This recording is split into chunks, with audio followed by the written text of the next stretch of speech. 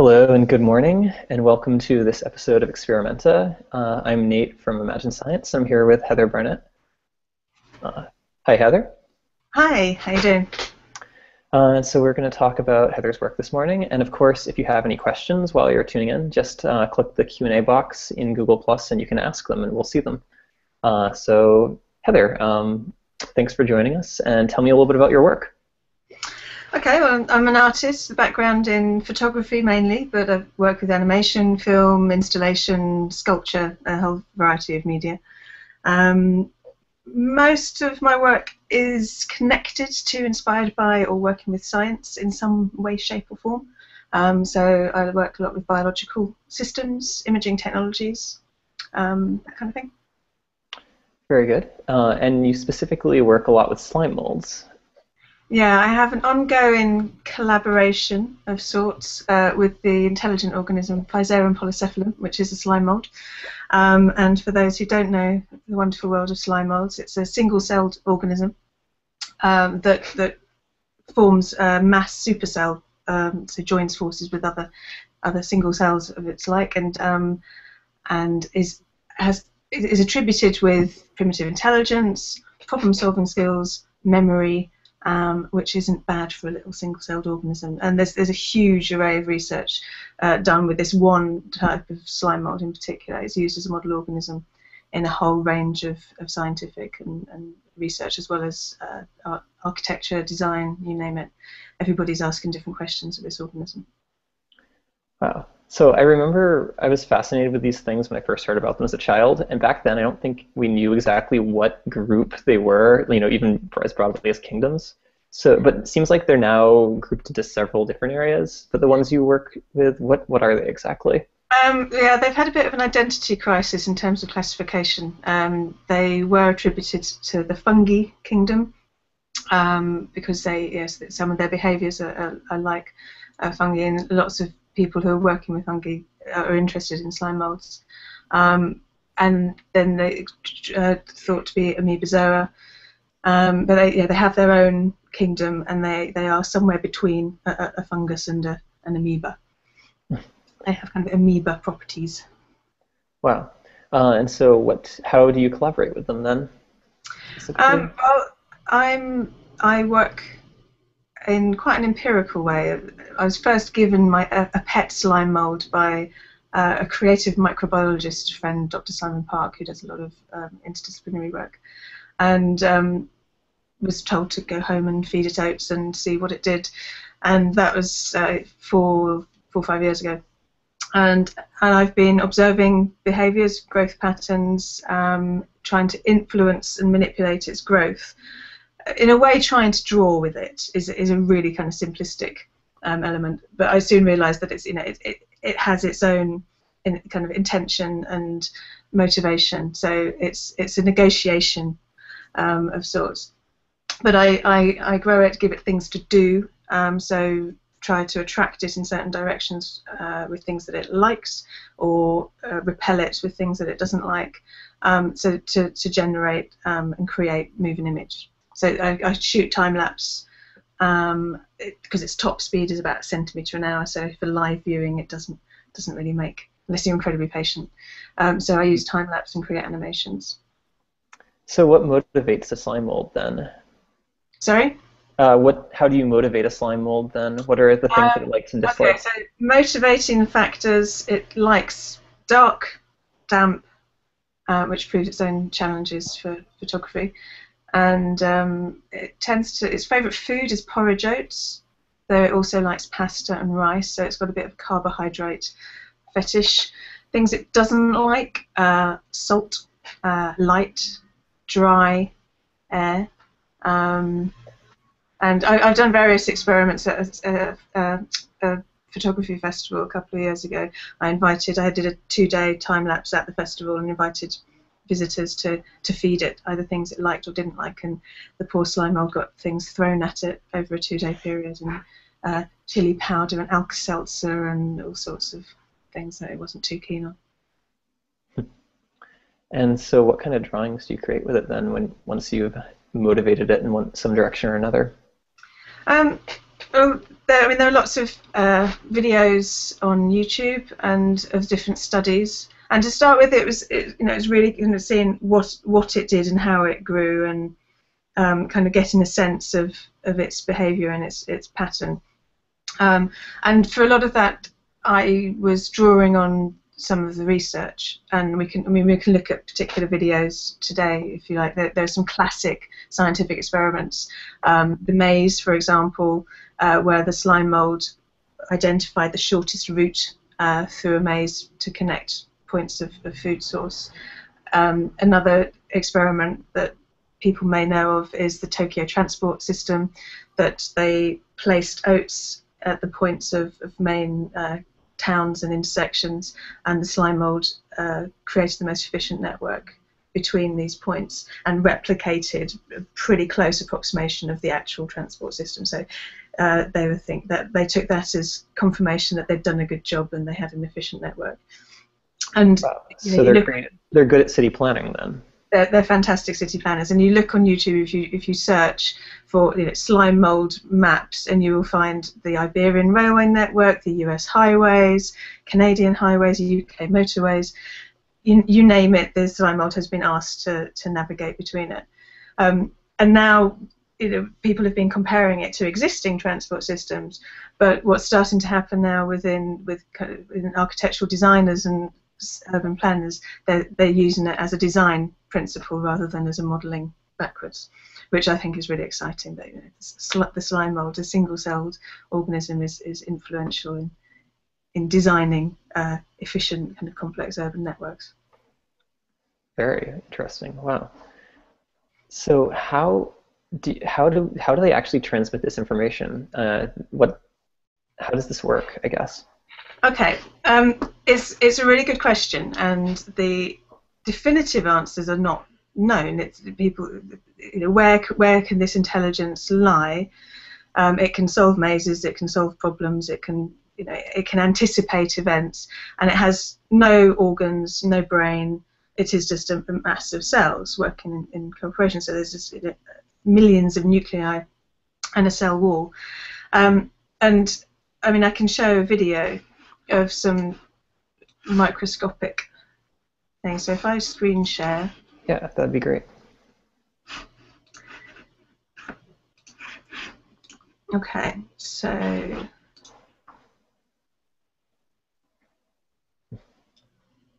no, that one. Okay, have you got my screen? Yes, but and there it is. Very good. Okay, so I'll turn the music off for this one.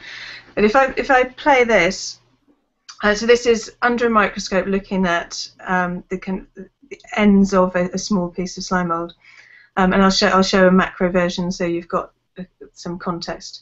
And can you see this particles streaming backwards and forwards within the cell? So it's out, and this is sped up about 10 times. So there's a streaming rhythm which is synchronous across the whole cell, and it will transmit, also transfer nutrients that it's picking up, and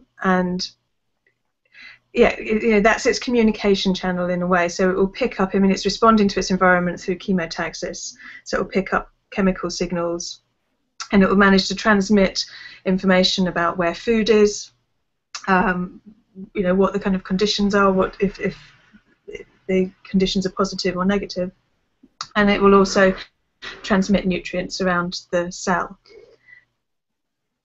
So that's kind of how it's doing it. That's its brain, really, these veins with particles in it. And what are the particles that it's moving? So that's nuclei and bits of nutrients that it's absorbing from its food source. Wow. And cellular matter. And I remember from my biology classes years ago that the problem of the giant amoeba sort of organism is that it's hard to move stuff around very quickly, which, as you were saying, they can only move very slowly. So how does it keep resources distributed to survive like this as a giant cell? Well, I think you can see the rhythmic pulsing. So there's in it. in real time, the nutrients are moving in one direction for about a minute and a half. So it's just sort of 90 seconds in one direction, and then it will flow in the other direction. And that will pretty efficiently. There's this very regular rhythmic pattern within the cell that maintains nutrient. That's the end of that one. So I'll come back. Okay, you got me again. All right, thanks. No, that was amazing, though. And yeah, you definitely could see all of those, the ebb and flow of everything there. Maybe I should show you a more kind of real macro size one, actually, so you've got the comparison. So what you were looking at the ends of... I can't multitask and press buttons and talk at the same time, it would appear. That's okay. Okay, so what you were looking at with the microscope are these ends where the energy is, where the slime mold is growing out. And so this is a short animation that was made for the Edinburgh Science Festival. They had an exhibition on slime mold. So this is the map of Edinburgh, and the hearts of the sites of the festival venues. So they wanted the slime mold to navigate between all of the festival venues. Much more efficiently than the festival goers, no doubt. No doubt, yes. So that's, if in terms of scale, you're looking at something that's about, on the kind of wider shot, is maybe 6 inches across. And how long did you spend shooting to get all this time lapse? Probably about 5 days altogether, and then just cutting the close-ups together. But you can see here even that you can see that pulsing within the veins, and then that's the end of that one. And what were the hearts then? A food source, clearly then? There might have been some hidden food underneath there. There might okay. be the odd oat hiding.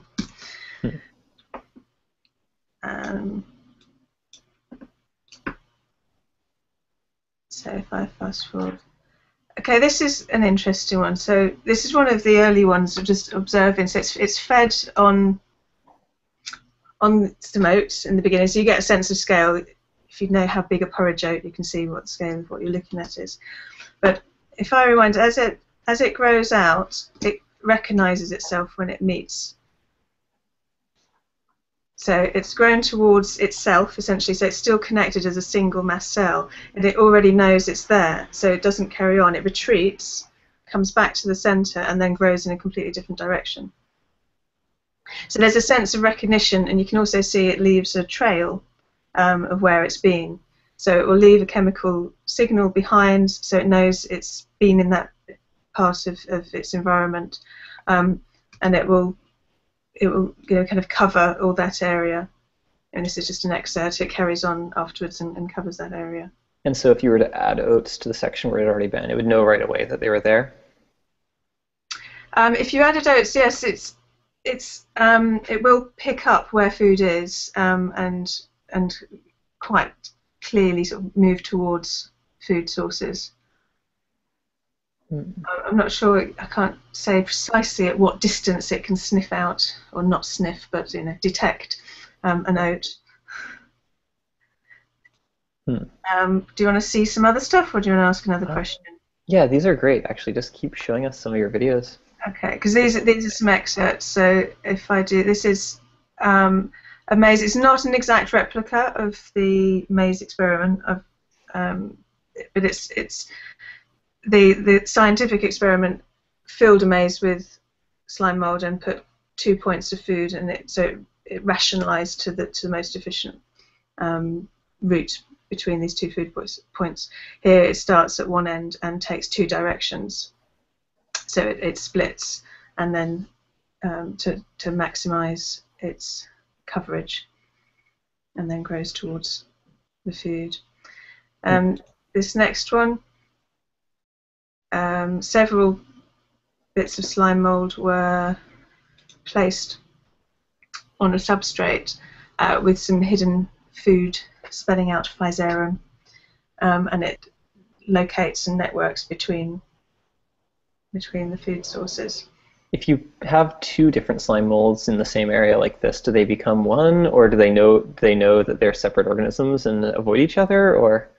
It depends on the species. There are some parasitic slime molds that pretend to be a like species and then consume the other slime mold. Others will just kind of navigate around each other and pretty much ignore each other. This is a failed attempt at trying to get it to come back to life. I don't know how clearly you can see this, but this little yellow area here is one thing that's particular about its life cycle is that it can either, if conditions aren't right, it will either grow into fruiting bodies and the spores be taken on the wind to better lands, or it will dry up into a scab, a sclerosis state, which can be reconstituted later. So that was my attempt to reconstitute a previous experiment after 2 years of lying dormant, but without much success. So I think there's a time limit on how long it can stay in its dormant state. Right. But still pretty efficient way to avoid dying. Much better than I could do. Yeah, I think. Yeah. This is the likes and dislikes that everybody threw stuff with it. I can show you this one. Oh wow. So over a period of a couple of days, people came and decorated it with all sorts of things.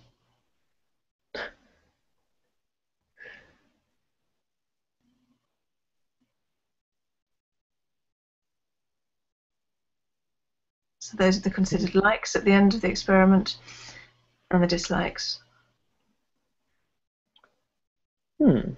And it was a bit ambivalent. We couldn't decide whether it liked spit and tobacco.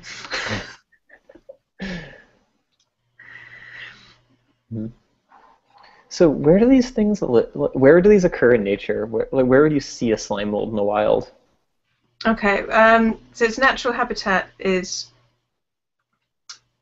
in woodland. So if you turn over rotting logs, you might find slime molds digesting the bacteria on the rotting vegetation. And so yeah, woodland. So it likes dark, damp woodland kind of areas. Very good.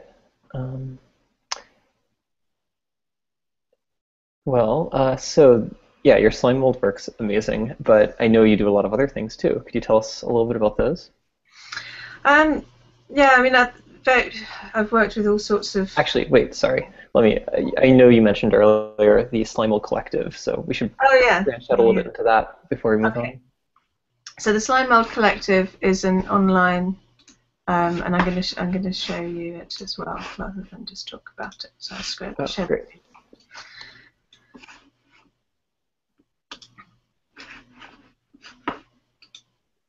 Okay, so you should be able to see a web page. Yep, it's coming through. Okay, so it's an online collective. It's on an Ning network and also on Facebook. And I was interested when I first started getting into slime molds and discovering really varied research. The teams in Australia looking at its decision-making skills, teams in Bristol looking at its biological computing capacity and working on biomorphic robots modelling Physarum. All these different people asking loads of questions and modelling and working with this organism in different ways, and artists and designers interested in it as well.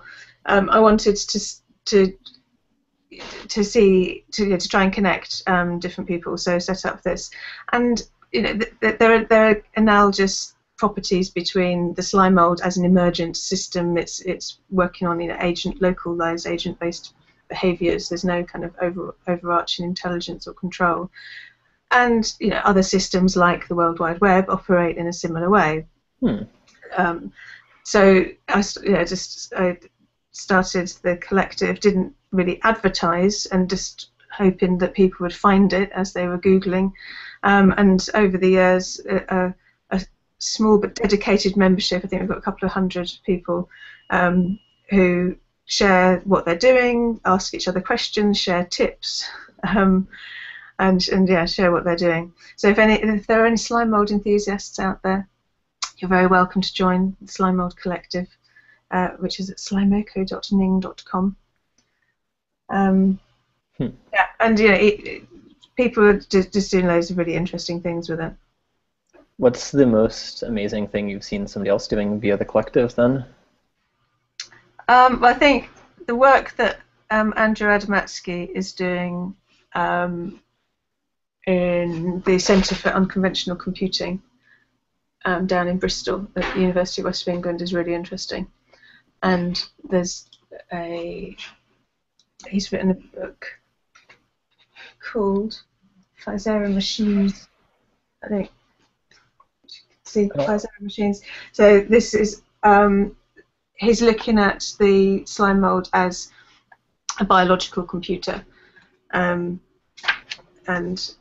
doing lots of interesting work. I had somebody just sent me something earlier today who's, I can't remember where they're at, but they're doing an MA in architecture, and they're using the slime mould to help design architecture.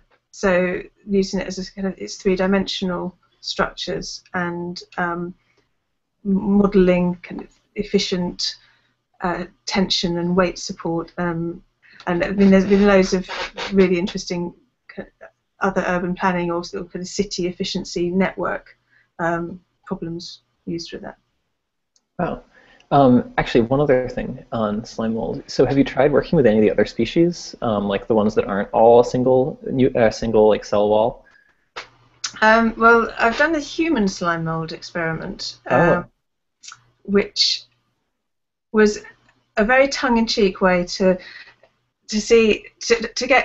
ask people to engage with what the organism does, why slime molds are interesting. But by comparison, slime molds are highly efficient at cooperation. They will cooperate really efficiently as a mass cell, and quite sophisticated communication methods for such an organism. So we asked people, this is part of the biodesign exhibition in Rotterdam last autumn, and as part of that exhibition we ran a human slime mold experiment, and I'll raise this on screen as well. Yes, please. Because it kind of needs it needs a visual. So, and I'll turn the volume down because it gets a bit raucous. Okay, so can you see a bunch of people with yellow ropes around them? Absolutely. Okay. So people had to follow some simple slime mold rules. Let me start at the beginning. And this was in collaboration with, some of you may know, because it's very local to you, Dan Gruskin from GenSpace. Oh yeah, of course. A project that me and Dan worked on together. And our old office was right downstairs from GenSpace. Sorry? Our old office was right downstairs from GenSpace. Oh right, okay. Yeah, I know the building. I've done a few workshops there. Oh nice. So we asked people if they could form an efficient network tied together as a supercell. So we had to bind people so they operate as a single mass cell. So these yellow ropes you can clip and unclip and so change the shape. And we asked people to follow some oats, so they were told that's their food source, and they had to navigate around the building. This is on the opening night, so people just had a few glasses of wine, and it was slightly chaotic. But it proved quite challenging for them when they hit an obstacle. They had to move around it, or they had to sort of renegotiate their environment as a mass. So going through small bottlenecks was quite challenging. And then at the end, so then we made it more difficult each time. Added additional food sources that they had to network between, and by the final phase, is it here? They had to navigate between 3 food sources, 3 oats, and really have to work out how to make the most efficient shape possible. They didn't do badly, but the slime mold would have done it far more efficiently. And then the next day in the park, we invited a group of random strangers who had just happened to be passing by at the time to perform some problem-solving tasks of a similar nature. So navigating around obstacles, changing their shape, looking for nutrients in their environment. Only this time we used oats, but we also introduced some beer, which kind of helped in persuading people to take part in the experiment. Right. But I mean, one of the most interesting things about this is, this wasn't a hypothesis-driven experiment. We weren't trying to prove something. We were trying to engage people with the principles of an organism by asking them to behave like that organism. They weren't supposed to speak. They had to communicate through oscillations or vibrations. They were told kind of what their motivations were and how they could behave. And these people are really game. They were up for it, which was fantastic. What happened at the end is, we had a kind of spontaneous symposium in the park, and people were talking about how they perceived what the experiment was about. So that's then finding their nutrients and sharing it out amongst the cell, sharing the beers. But the conversations, one of these people was an urban planner, so talked about autonomy and agency in the city and how communities should take charge of their environment more. Someone was a psychologist and was really interested in the group dynamics and how people had behaved differently, and how even when people were told to operate as a mass cell, there's still leaders and followers. Someone else compared it to bacterial communication and quorum sensing. So you had these really interesting conversations through a slightly ridiculous but also thought-provoking experiment. Yeah, it certainly seems like they have a lot of applications in different areas. Yeah. So what's next for slime mold for you then? I'm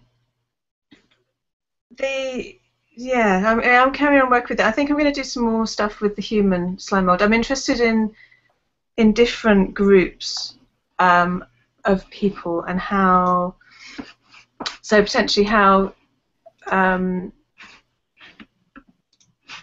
so I'm in trouble with the multitasking on the button pressing. So I'm interested in this idea of non-verbal communication. So as a kind of psychological or possibly even neurological possibility of building an assault course or a series of problems for people to navigate as a mass cell.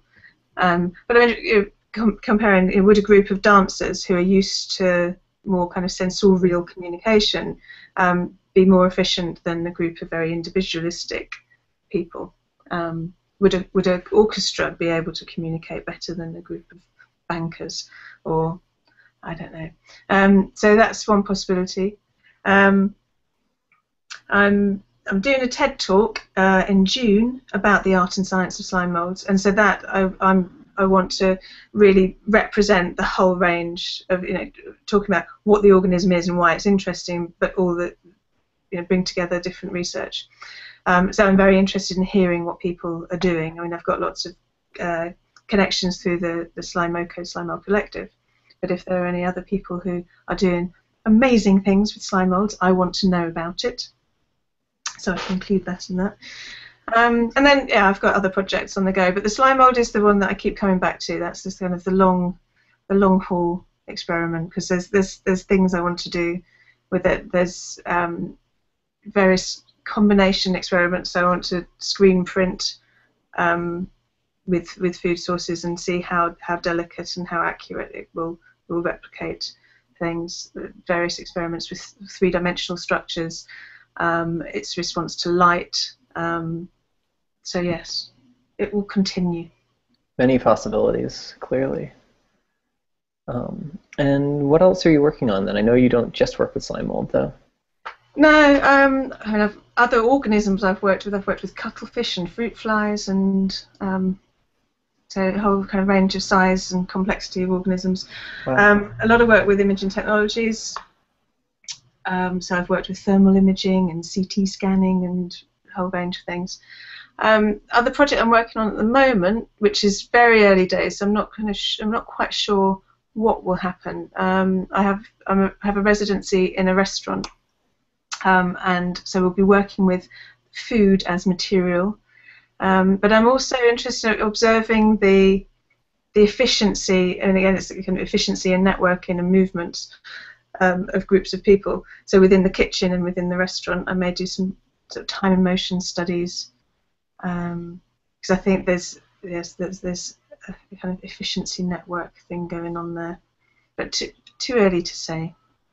And how did that come about? Did they reach out to you, or? Yeah, it was an invitation, which was really nice. They had seen work, and I've done a lot of work. I've done a lot of residencies, and so the beauty of a residency is when you're kind of embedded somewhere, is that you respond to that environment and that community, and what they're doing there it becomes your material. So it's a really nice blank canvas to start with, and each project is different, which as an artist is really, really healthy, because it stops you from getting into habits of, stylistic habits or kind of replicating yourself. What are some of your other residency locations in the past then? A whole range of things. I've worked a lot with scientific laboratories and working with science groups. So that includes lots of life science groups I've worked with. I did a project in Sussex University, which worked with evolutionary biologists and fruit fly geneticists and behavioural biologists, and kind of working between the groups. But I've also done things. I've worked in the botanical garden, working with plants. So I've worked a lot with sort of botanical material. I like working with live material because it's unpredictable, and you have to really negotiate it and understand it. There are far more layers of complexity than working with paint or ink or digital media. You have to really kind of understand what you're working with and work in a different kind of time frame. So you said that you got into slime molds because they were a gift, but how did you become interested in biological systems in art in the first place? It's a difficult one to answer. I think as a child I was always interested in how things worked. So I'd watch operations on TV, and at one point I wanted to become a wildlife photographer. I wanted to become a doctor at one point, and I was always interested in how things worked, and just that appreciation of things that we take for granted. So, watching an ant colony in operation, just looking at the environment that we live in, and I never really wanted to study science, so my interest is very much as a layperson from an arts basis. But it's just something wanting to know kind of how things work. As we all do, but yeah, that's. And messing about with them, manipulating those things. So yeah, understanding a system to then explore it creatively. Right. Well, I think this has been really fascinating, but I've been like half an hour now. So do you want to say anything to wrap up or bring these things to a close? No, I think that's cool. So yeah, just if anybody out there is doing something interesting with slime molds, join Slimeoco, and let me know about it, because I'm interested in. And the URL for that, or I guess if you just look up Slime Mold Collective, that will be easy to find. There can't be too many of those. Slimeoco.ning.com. Okay. Well, thank you very much, and thanks for sharing all your work with us. Okay, great. Cheers. And thank you, all of our viewers. Goodbye. Bye.